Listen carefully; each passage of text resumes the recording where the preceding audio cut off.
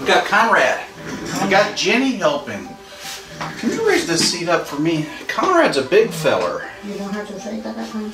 Yeah, can you lift that up for me? On the side. You might have to sit on it. Mr. Conrad, how long have you had this bump on your back? 7 years. 7 years. How did it get started? I don't know exactly. I know, Jenny's awesome. You're blocking the camera though, you know. Yeah, you're on there.